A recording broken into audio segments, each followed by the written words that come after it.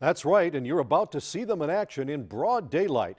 You'll also hear from a lawmaker and a cop who say it's time to tighten the screws on scrapyards that are buying stolen metal. The man pushing the shopping cart isn't headed to the grocery store. He's a professional metal thief. He makes a living stripping aluminum and copper from vacant homes. That's him on our undercover camera, ripping an aluminum window off a vacant house. Another day, another vacant home. Here he is on the roof, knocking aluminum siding off while his partner collects it and loads it into a shopping cart. Here's a different crew at work in the same neighborhood, taking down huge sections of chain-link fence from a vacant school in broad daylight. They load the big rolls of fencing onto the roof of an SUV and head off to the scrapyard. This has become an epidemic in Detroit. They're kind of dismantling our city, aren't they? Completely dismantling, taking it apart bit by bit. The metal thefts you just witnessed happened in the neighborhood that State Representative Rashida Tlaib lives in and represents. Thieves have knocked out streetlights by stealing transformers. And when the community refurbished this playground for the kids, metal thieves moved in and stole huge sections of new fencing. We're suffering. I mean, we have no lights, now we have no fence for our park. Every corner you turn, there's yet another house that's been a victim of scrap metal theft. And it's destroying our city. This 2009 study ranks Detroit #2 in the nation for metal theft insurance claims. The study's author says metal theft is making the foreclosure problem worse and destroying neighborhoods. When you see these homes where they've had the aluminum siding just ripped off the sides, they look like shaved cats. They're very forlorn. Who's going to buy a house next to that? Who's going to buy that house? The owner says this house was in move-in condition with a signed lease when the thieves moved in. He says it's been stripped 3 times now. It's beyond repair, and he's walking away. So they're destroying his house while he's trying to fix it up? Absolutely. So as we fix it up, they take it out, they destroy it. Metal thieves are getting bolder by the day and finding new things to steal. You name it, you think about it, they're taken. Lieutenant Derek Hassan heads the Detroit Police Copper Theft Task Force. He says it's not just copper and aluminum anymore, they're also taking iron and steel. Hassan says emerging countries like China are gobbling up scrap, driving scrap prices up here and fueling the theft problem. So we're kind of stripping Detroit to build up our competitors in a way. I think you're absolutely right. You certainly can look at it that way, and I think there's some validity to that. Hassan's task force has had some success. In 2007, thefts of these huge AT&T phone cables were averaging 1 a day. Thieves were clipping them off poles, burning off insulation, and selling the tangled copper strands for big bucks. Every single night in the city, there was a cable theft, and those cable thefts cut power, telephone service, and internet service to entire neighborhoods. Working with utilities and scrapyards, the task force cut phone cable thefts to almost nothing last year. But Hassan says there's still a long way to go, and he says the solution is to tighten regulations on scrapyards. Where there is no buyer, there's no seller. I can't put it any simpler. State Representative Tlaib has drafted a bill to increase regulation of the scrap business statewide. I really think that, some of these industries, leaders in this industry need to step up and realize that this is a huge problem. They need to do something about it. The head of the Scrap Dealers Association in Michigan says they have stepped up and offered suggestions to fight theft. Yes, it is a problem. Yes, I'm not going to give you a crazy answer. It is a problem, and we're at the table to try and reduce this and stop it. 0 is the goal. But Tlaib expects strong opposition from the scrap industry, especially on a provision to ban cash transactions, something the police are pushing for. I think it'll hopefully kind of suppress that quick fix, if you will, with some of the stolen material. Remember the playground fencing, the school fencing, the aluminum siding and windows? It all ended up at this scrapyard, Southwest Metals on 4th Street. When these guys went in to sell their stolen siding, the 7 Action News investigators confronted them. You just stripped that house over on Senator, didn't you? No. We watched you do it. On Senator? Yeah. No, We got sir. pictures of you stripping the house. Wow. You don't own that house, do you? I didn't strip no house. We have pictures of you, dude. You were up on the roof. You were with this guy. After we walked in, the scrapyard refused to buy their stuff and sent them packing. The owner of Southwest Metals is no stranger to police. In November, court records show he was charged with 3 misdemeanors under current city and state laws for failing to keep records on metal purchases. Joe Fawaz pleaded not guilty. Representative Tlaib is expected to introduce her bill soon. The investigators will stay on this important story. Scott Lewis, 7 Action News. It is. A few weeks back, we showed you this undercover video of thieves stealing siding from homes and stealing chain link fence in broad daylight. Now we're undercover again, exposing a large-scale operation. And as a result of our call to police, this time some folks are headed to the pokey. I'm going to roll you over, okay? Roll you over. This is the end result of our latest Action News investigation into the metal theft epidemic in Detroit. A six-pack of metal scrappers under arrest, matching stainless steel bracelets, Watch your head. a courtesy shuttle van, and a reservation for 6 at the Iron Bar Hotel.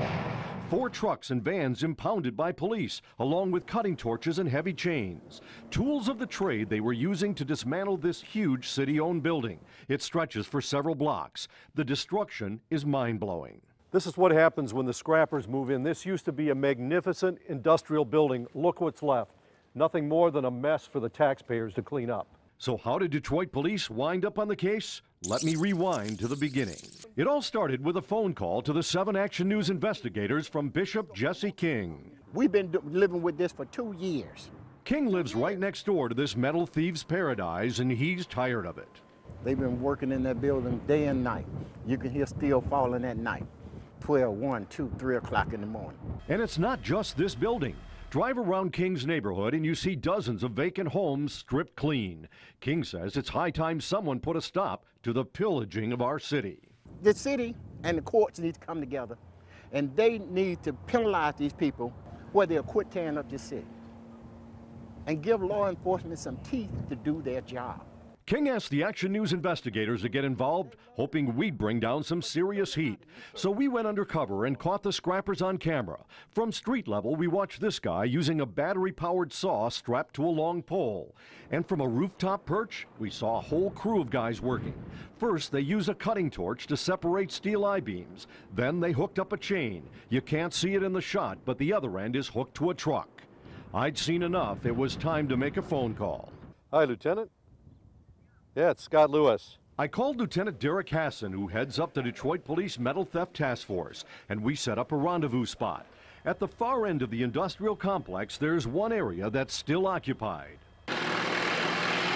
It's home to a thriving millwright company that builds fixtures and cabinets for restaurants and shopping malls. Like Bishop King, these folks are at wit's end, and they say repeated calls to City Hall have gotten them nowhere. You know, out that game where you call one person and say, oh, it's not my department, call another person, it's not my department, call, and then you end up with a full circle all the way around, and then we get nowhere. You know, we pay our taxes to the city too, and we pay a lot of money to the city in taxes. And so we expect a fair return. And finally, they're going to get it. Lieutenant Hassan arrives with his metal theft team in tow. A worker at the millwright company briefs him on where and how the metal thieves are working. They got any heavy equipment? No, they use their trucks, cut through all the pipes and the rods, and they hook them up to their truck and yank them away with the chain. They here every day? Yes. Hassan heads up to the roof with binoculars in hand. Once he gets the lay of the land and hears the scrappers at work, he and his officers move in to make their arrests. Are you surprised by all the damage these guys have done? Oh, very surprised. I mean, look at it back here. I mean, it's a wreck. One of the arrested scrappers tries to justify what they've done. Man, I got 4 babies at home, man, and not working. It's hard, man, and you know. But they won't get much sympathy from folks like Bishop King, who have seen their neighborhood turn into a festering eyesore. They said, well, they'll have jobs. A lot of them haven't tried to get jobs. You know, keep on working, keep on doing something, and try to get yourself in a position to get a job. The day we caught the metal scrappers on tape, they were paid $650 cash for a single load of steel at an East Side scrapyard. All 6 of the men arrested are facing felony charges. Hours after their arrest, neighbors saw a different crew inside the same building stealing metal. Neighbors want the city to tear the building down to put a stop to the problem, but many say the real solution for every neighborhood is a proposed law to tighten regulations on scrapyards that are buying the stolen metal. For more information on this legislation, go to WXYZ.com. Scott Lewis, 7 Action News. On behalf of our community, our organizations, our block club members, and more importantly, on behalf of the children that use this park, we want to thank you so much. Folks in Southwest Detroit gather to say thanks to Giles Crouch, a suburban contractor with a big heart, a guy who stepped forward to help without even being asked. He was moved by a recent Action News investigation into metal theft. Our undercover camera caught metal thieves in the act, stripping houses and stealing metal fences, turning this once proud area into an eyesore. They even targeted a symbol of pride and rebirth in the neighborhood, stealing chain link fencing from the newly refurbished Weiss Play Lot. Giles Crouch, the owner of Sterling Fence in St. Clair Shores, saw our investigation and sent me an email offering to help. A few days later, his crew was on the scene, replacing 120 feet of missing decorative black chain link fence free of charge. It doesn't matter city, suburbs. I mean, it's a park with kids. And that's pretty much was the bottom line for me. Not only did the thieves tarnish a neighborhood jewel, they created a safety hazard for small kids. The park is on a busy street. It took the kids' security. It might be to someone $5, but a life of a child, when it runs under that fence, no, it's priceless. The theft was also a big psychological blow to the neighborhood. It was terrible. It made us feel defeated. But I think Sterling Fence today really brought a lot of hope to many of us here that work extremely hard to make our community safe and clean. And they had worked so hard to build this family-friendly oasis. This is what the Weiss Play Lot looked like 2 years ago, neglected, overgrown, and outdated. A nonprofit called Urban Neighborhood Initiatives raised $400,000 in private grants to refurbish the park. They were so proud the day they cut the ribbon. Then to have thieves come in and strip the fencing was a real setback. They had no money to replace it. For somebody to come along who doesn't even live here to do this, it's really heartwarming to everybody, and it gives people courage to keep on plugging away, making the neighborhood better. Thank you so much. Yeah. Thank you. Giles Crouch got a plaque from the state legislature and a nice round of applause for his kindness. And the wrong done to this neighborhood by metal thieves has now been made right. Scott Lewis, 7 Action News.